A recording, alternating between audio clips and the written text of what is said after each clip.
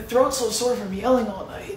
Why were you yelling all night? Well, there was this girl and, you don't need to know. Yeah, you're right. I don't want to know. But you know, if you eat like a spoonful of honey or like a cucumber, it'll help relieve your throat. I think we have some pickles. Is that the same thing? No. Whoa, dude, you look like stressed out. Are you good? What? No, I'm fine. I'm fine. Ew, okay. Well, let's just say that you were. A good pressure point to get rid of tension and stress is by rubbing the webbing in your hand right here. I'm not stressed.